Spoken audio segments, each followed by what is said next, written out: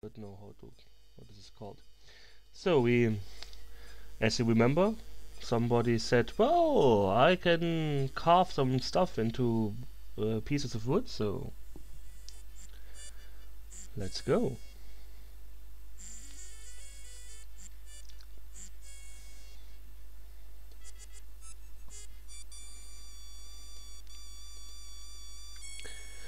This is this is the fork of a. Okay, I'm checking what Eberesche means. Yeah, my English is not so good that I know trees and stuff. Eberesche. Eberesche.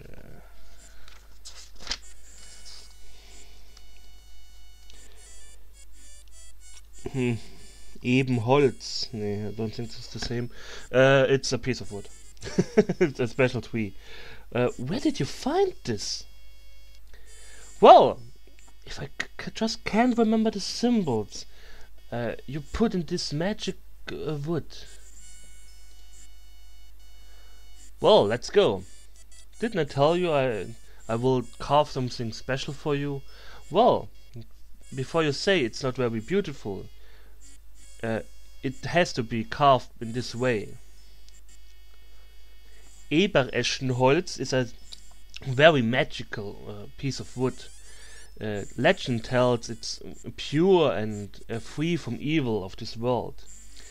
That's so it's a very good weapon against the against non-natural creatures. Just look at the aura that's surrounded this piece of wood. Isn't it wonderful? Well, we now have Ebereschenstab, which helps us against, I think it was shadows. Okay, let's sell some stuff. But first I think we have to go to the other village and talk with the girl which is in trance. And we have to visit the graveyard too. Oh, we have so much stuff to do and so little time, so let's get going. We found out that the name of her boyfriend was Andre, so Andre. Christina, tell me about Andre Christopherik. Andre, my beloved Andre. I loved him more than my own life. But I found out that I have to carry on living, even without him. I can only do one thing for him. I don't know who you are, but I have to ask you for a favor. It is dangerous, but if you don't do it, I will try it myself, and I don't think I will succeed. Please? Christiana, I will do what I can, but I cannot promise anything. What shall I do? Andre is still alive. He is a walking dead, a zombie. I beg you to kill him, to free his soul so he can finally rest in peace. A zombie? A zombie? Are you sure? I believe you, Christiana, but Kirill never mentioned a son. Never mind that he's a zombie. I'm sure. Andre and I loved each other so much. I was engaged with him, and as a wedding present, Kirill wanted to give us this fantastic diamond, the most fantastic diamond I ever saw. Shortly before our wedding, the tragedy began. Andre went sick and died in a few days. Kirill's heart was broken. He lost his own son, and I lost my loved one. Andre was buried, but Kirill didn't want to live with such sorrow. So Ivan and he dig him out again stupidly, and went to the castle of the Dark Lord to make a pact. Kirill? I thought Kirill told me everything. I can't believe that he didn't mention his son Andre, and Deirdre didn't say anything that she has a brother. You must ask Kirill about Andre. About Deirdre, I don't think she knows anything about this. She has a pure heart, and something like this could shock her. You can ask her about Andre, but don't tell her the truth. Dig out? Are you sure it was Kirill and Ivan who dig out Andre's grave? Yes, I'm sure. After the death of my loved one, I wanted to shed some tears on his grave, so I saw what they'd done to it. Pact. Do you have any idea why Kirill made a pact with the evil? Oh, what Verzweiflung.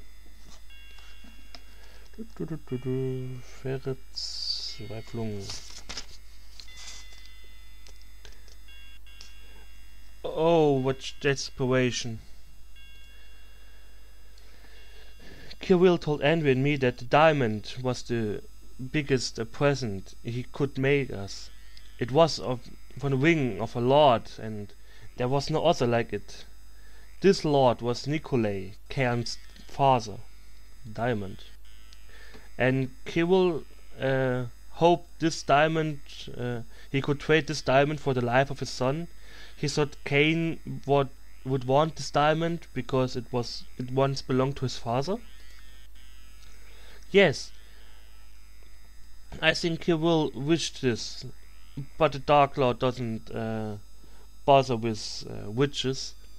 Kirill and his servant couldn't keep the zombie under control when they went on the way home. Desperate and not able to kill his son, even though he was no man anymore, Kirill locked the zombie in a room upstairs. Kill. He wasn't able to kill this thing, but it has to eat to stay alive, or? Yes, I think so. I don't really want to think about how many men and women had to die to feed Kirill's monster. This thing is not Andre, and it has to be killed. Room. You said this thing is still in the house? Wait a second, this would explain the scratching noises. Yes, I saw everything through the living room, through the bedroom. Kirill saw me, but he never asked about it. I think that Andre is still alive in this room. Well, we found out quite a lot of stuff, so let's confront Kirill. The village.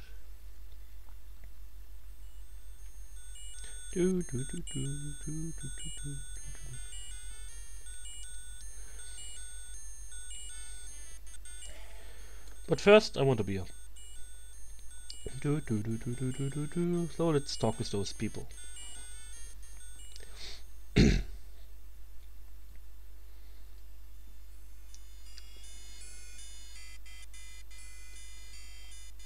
Oh, there's a singer. It happened under our eyes. I can't believe it. I can still hear the scream pains. Screams of pain. And this gruesome howling and growling. He just wanted to go quick to his room. How did the werewolf go to the first, through the window in the first floor? What do you think, Seth?